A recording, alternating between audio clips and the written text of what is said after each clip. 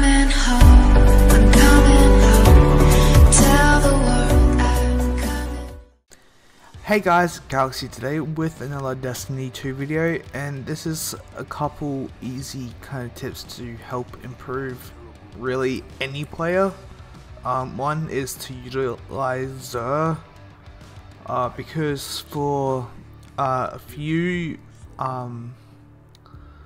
weeks there's been a few weapons, usually around the middle of Xur's legendary weapons, that have been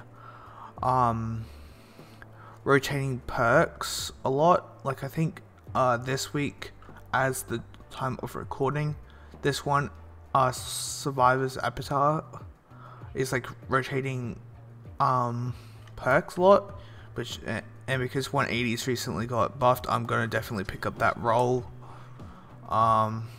because Surplus is a good role and Kill Clip is pretty much turns into a 140 but at 180 RPM. So yeah, but sometimes they do have weird masterworks like impact on a hand cannon when that's for rocket launchers and bows. So sometimes that does happen. So utilize Xur. You can get like different armor sets from past seasons, get some unique rolls on weapons, like this sidearm that hasn't been around for like 7 seasons or something, but you can get it at Xur. You can get exotics, one for each class with random rolls, and one exotic weapon, and a chance to roll some ones from here, but there's no purpose for me trying to get any of the weapons from the exotic engram because I've already got all of them. So only to possibly get a good roll on any of these, like Stompies, Orpheus Rigs, Wormhusk, Celestial Nighthawk if you're on Hunter, that kind of stuff. And you can get these two, which you used to have missions to get, but sadly they got rid of them. So, which is tip 1, utilize if you can, assuming you have the resources to spend / spare. Purchase these if they're better or than the ones you have, like a blinding grenade launcher, because I don't personally have a solar one, so I picked that one up too. And the other thing is to utilize something like DIM or Destiny Item Manager.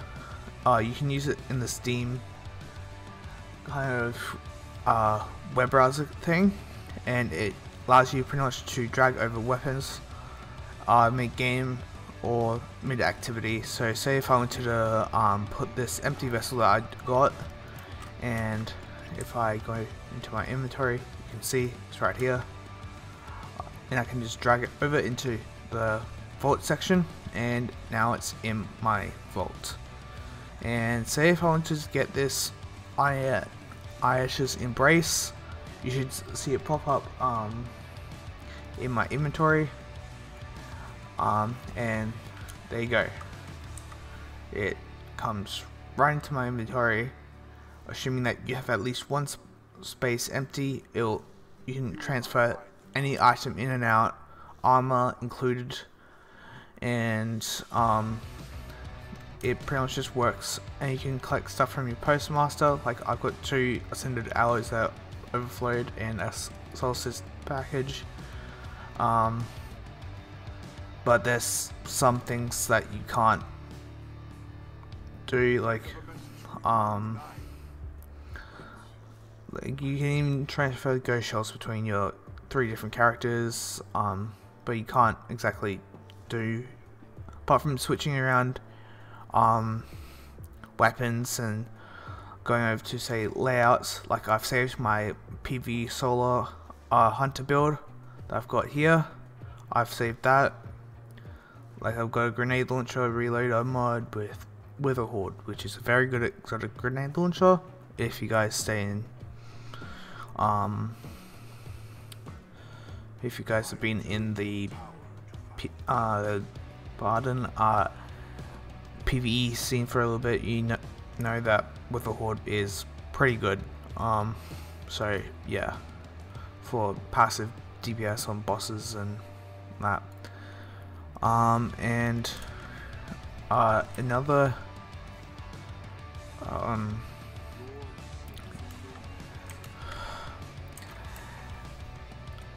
another tip, this is the third and final tip, is to try and do the Exology quest if you have not. This is more towards newer players slash people that haven't fully gotten the exotics from the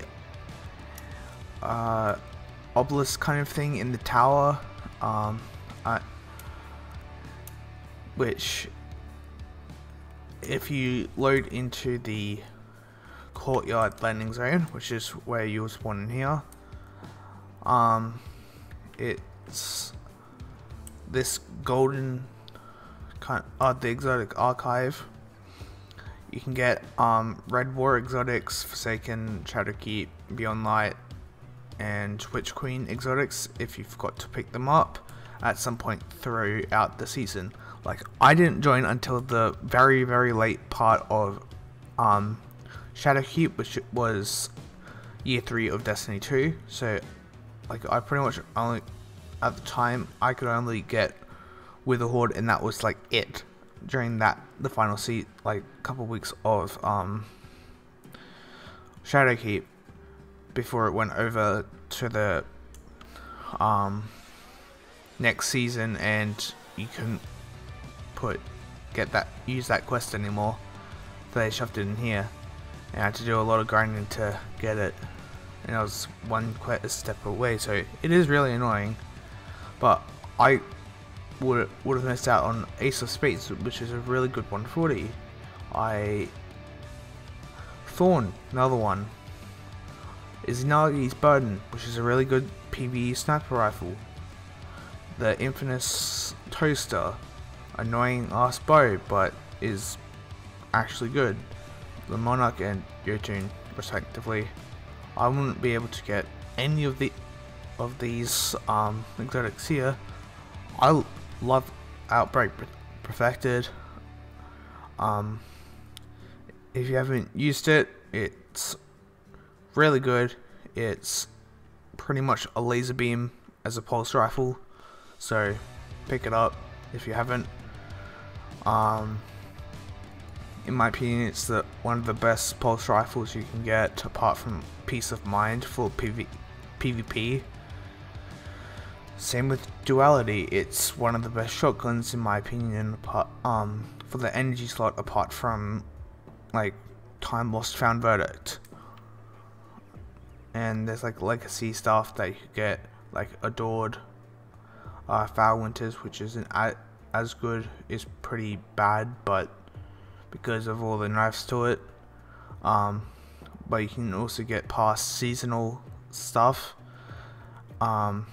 legendary stuff, like Null Compensator, which is a good Void Fusion rifle. This rocket launcher, which is fairly good if you don't have a solo rocket launcher. It's not that expensive. And Reckless Endangerment, which is a fairly good shotgun for the kinetic slot if you have not picked it, got any other kinetic shotgun and you like shotguns. And there's like skins for a bunch of them, and like weapon ornaments, I mean, but they're pretty much like skins. So yeah, those are 3 easy tips for to pretty much utilize to make sure you be more efficient in Destiny, especially with Dim. Sometimes you do have to wait for it sometimes, but this definitely helps a lot, especially in PvE, because you can go, oh, I forgot to equip a arc sniper rifle. Let me drag this moon one over to my hunter, which I'm currently on. Now I can go and equip it and etc. So it is really helpful. So